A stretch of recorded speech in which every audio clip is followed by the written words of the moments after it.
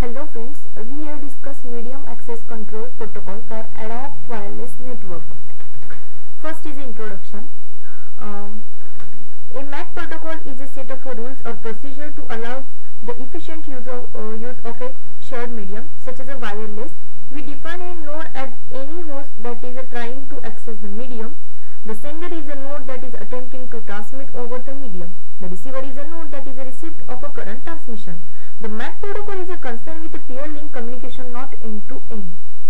The MAC protocol is in an ad hoc network. The ad hoc network it is a cooperation based on a probabilities. There are classification of the MAC protocol. Two parts of MAC protocol. First is a synchronized and second is a asynchronized. In a synchronized MAC protocol, all nodes are synchronized to same time.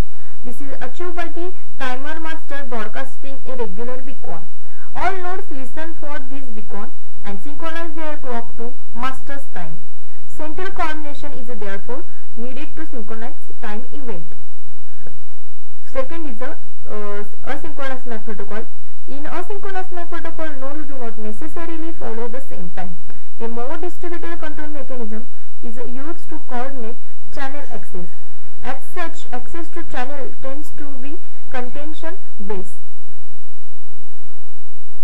Then here some problems in ad hoc channel access. The ad hoc channel access have hidden terminal problem, shortage RTS-CTS solution, and exposed node problem. So first is a hidden terminal problem. A and C hidden from cannot hear each other. A sends to B and C cannot receive A. C wants to send to B. C sees free medium. Collision occurs in a B. A cannot receive collision. A and C are hidden from each other, so it is called hidden terminal problem. Second is shortcoming of RTS and CTS. In this, A sends RTS to B. That time B sends to CTS A and C. So that at the same time C sends RTS to D and B. Then D is a sends CTS to C, and here CTS of C and data or packet from A to B are collides each other, and the CTS from B and RTS from D are collide each other. The collision occurs both start sending data. Third is exposed terminal problem. A starts sending to B. C sensor carrier finds medium in a use for A to B to end. D is outside of the range of A, therefore waiting is necessary. A and C are exposed terminal.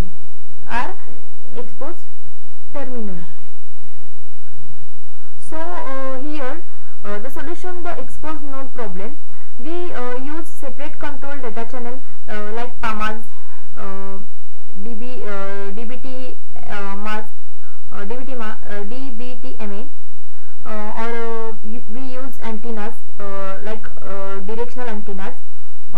We use omnidirectional antenna can result in several surrounding nodes being exposed, thus prohibiting them from communicating with other nodes, lower network availability and system throughput. If directional antenna are employed, the the problem of a network availability and system throughput can mitigated. Node C continue communicating with receiving pilot device without impacting the communication between node A and B. The directivity provides spital and connectivity isolation not found in omnidirectional antenna system. Next is a type of a MAC protocol. There are three types of a MAC protocol: random protocol, control access protocol, channelized protocol. Random access in a random access protocol, no scheduled time for transmission and order for transmission. Here Aloha, CSMA, CSMA-CD, CSMA-CA protocol are there. Control access. In control access, stations coordination access to channel, and stations only transmit when it has right to say. Here polling, token passing, reservation are in control access protocol. Channelized bandwidth of a channel is statistically partialized. Channelizing protocol in channelizing protocol, FDMA, TDMA, CDMA are in channelized protocol. Then existing ad hoc MAC protocol, there are MACA BI, March, PAMAS, PAMAS protocols. So here first is MACA. MACA means multiple access with collision avoidance. Aims to create a usable ad hoc single frequency network. It is a sender initiate MAC protocol. Sender initiate means the MAC protocol have two parts, like receiver initiate MAC protocol and sender initiate MAC protocol. So MACA is the sender initiate MAC protocol. Proposed to resolve the hidden terminal and exposed node problem. Ability to perform per packet transmitter power control, thus increase the carrying capacity of a packet ratio. Here three-way handshake of RTS-CTS data. Sender first sends RTS to receiver to reserve the channel. This blocks the sender neighbor's node from transmitting. The receiver then sends CTS to sender the grant transmission. This result is blocking the receiver neighbor's node from transmitting, thus avoiding collision. Sender can now proceeding the data transmission. Wireless LAN protocol, MACA. In wireless LAN protocol, MACA protocol solve hidden terminal and exposed terminal problem. Second is MACA BI. MACA BI means use only two-way handshaking, no RTS. The CTS message is rename RTR, ready to receive. Type receiver initiated MAC protocol. A node cannot transmit data unless it has received on a invention from receiver. Invitation from receiver. Receiver node does not necessarily know that the source has a data to transmit. Receiver knows to predict if node has a data to transmit to it. The timeliness of an invitation will affect communication performance. In MACA BI, packet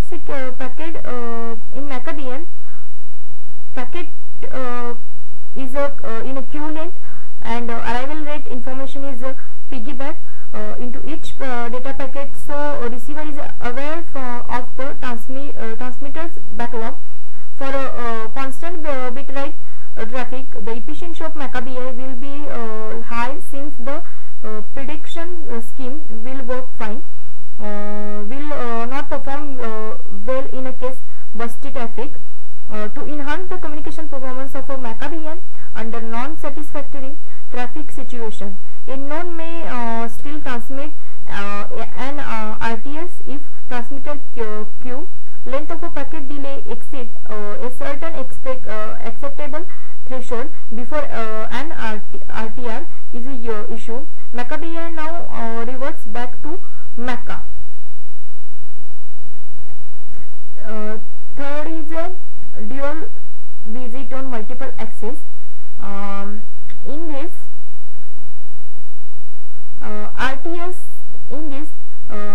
an ad hoc node wishing to transmit first out an RTS message. When the receiver willing accept the data, it sends out receiver busy tone message followed by CTS message. All neighboring nodes that hear the receive busy tone are prohibiting from transmitting. Upon receiving the CTS message, the source node sends out a transmit busy tone message to surrounding node prior to data transmission. Neighboring nodes that hear the transmit busy tone are prohibiting from transmitting and will ignore any transmission received. March, media access with reduced handshake. March exploit the overriding characteristic associated with a ad hoc mobile network employing omnidirectional antennas. March is a sender and receiver initiated protocol. March supports fast data from over a multi-hop route. March provides data flow control by using sequence number contained inside the CTS packet, improves communication throughput in wired multi-hop ad hoc networks by reducing the amount of control overhead. CTS RTS message in the mark contains the MAC address of sender receiver, the route identification number RTM. DBTMA and March is a solve hidden terminal problems. Then power aware multi-access protocol with signaling.